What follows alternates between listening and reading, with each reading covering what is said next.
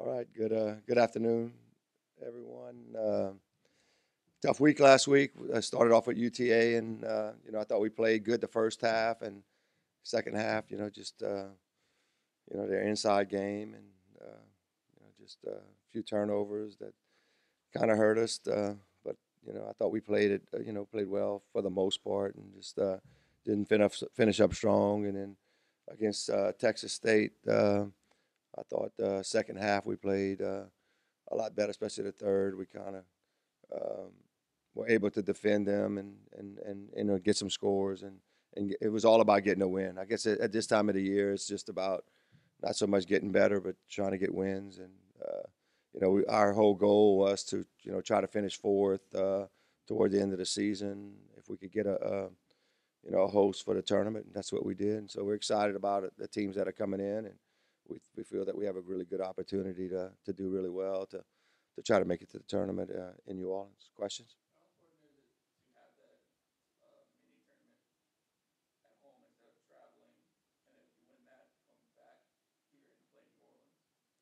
Well, I mean, I think it's so much easier that we finished off the season here, and then now we get to start the tournament here for 2 games, and then with the tournament semifinals being in New Orleans, I think it's a lot easier. Uh, and it's not just easier; is you got to get there.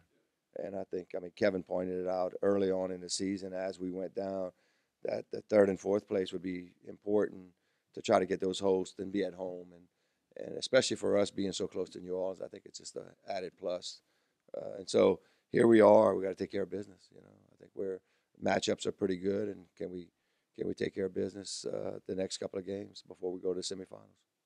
Well, I know you mentioned it's just about winning, and it is, but it's been a weird. These last 2 games were kind of strange to me as far as the rhythm y'all are in right now. I mean, do you have your finger on like where are y'all right now? Not really. I mean, I think that's a great point. We're try to get a little bit more consistent. We talked about it all year, and it was still kind of up and down, with the different lineups we have and the different matchups and stuff. And I think that's just kind of sometimes it's kind of part of women's basketball is the inconsistency that we have in shooting and defense, and are you rebounding and all that. And to me, that's when the matchups really come in.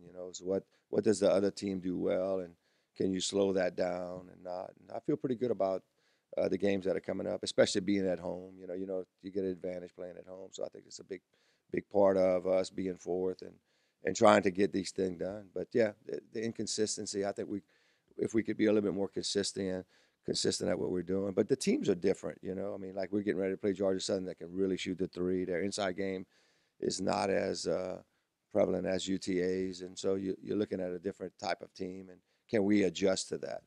Could they do to you what Texas State did to you? Because I thought it was going to be very different in Texas State, and it turned out that it wasn't all as different as we thought.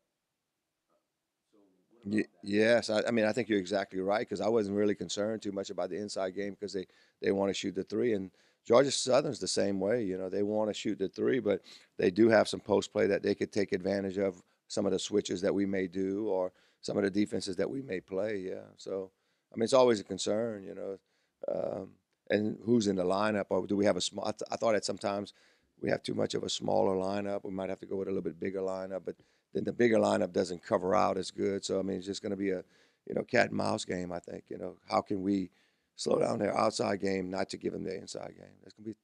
I mean, it's always tough for us being that we play small ball.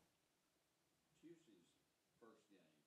Is it an advantage to see people right in front of you, close up? I know you've played them before.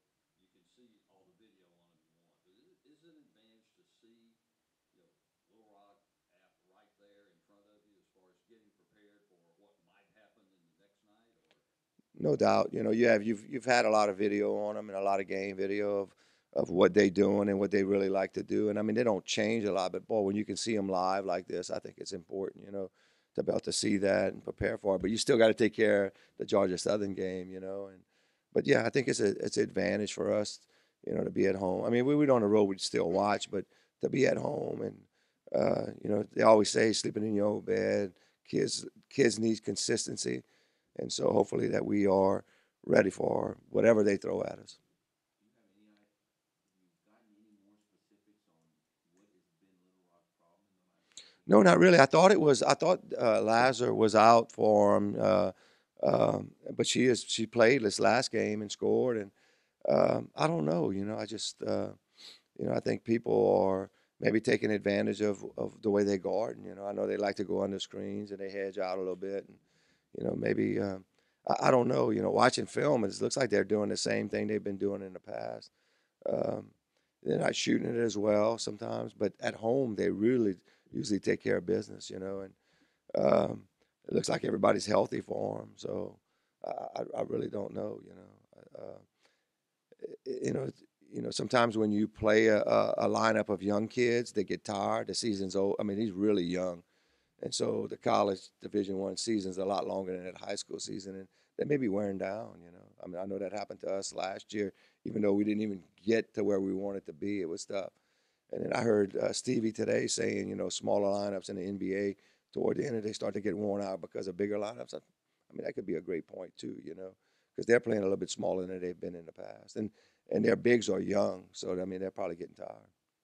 Do you sense that you don't have a lot of old players, but even your more seasoned juniors that in the team that they realize the opportunity that you have and getting and hungering here for this weekend? I think for the most part, the juniors understand it because we've really never had a fourth seed. I mean, it's been a while since we had this opportunity, and I think they really because we've been talking about it. It's not like we just hope it was going to happen. We've been talking about it when we saw that we wasn't going to finish first and second, and that's been a while. When we kind of dropped those 4 games, we said, we'll be fighting for third and fourth, and mainly fourth. And so I think they realized that because we got it done, this opportunity's ahead. Let's don't let it pass us up. How important it's going to be to try to get these 2 games. Get the first one and then hopefully get the second one at home. They understand being at home is important too.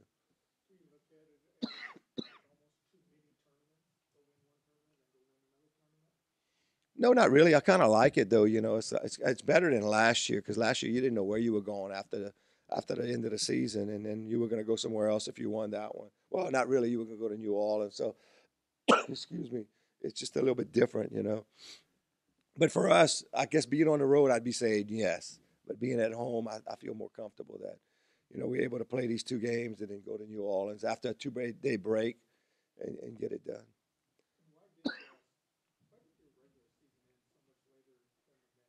They played 20 games, and they started earlier. They played in December, and they played some couple of Monday games. So it was our schedule wasn't the same as theirs. We had an 18 conference game schedule, and they did 20 games, but they started in December. Do you think most of the women coaches like this format compared to what the men are doing? Definitely, Or do you think yeah. a lot of the coaches you talk to now regret this, or you think they prefer this?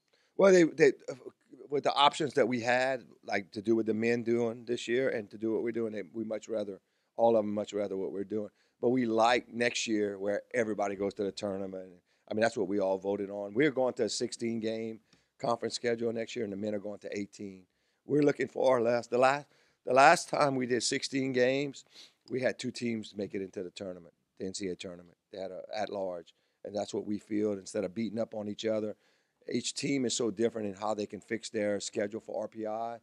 And I mean, Troy right now is a 43, and then our next one's like in the 80s or 90s. So, if you could get 2 teams in the 40s some way, that's the goal of ours as a conference.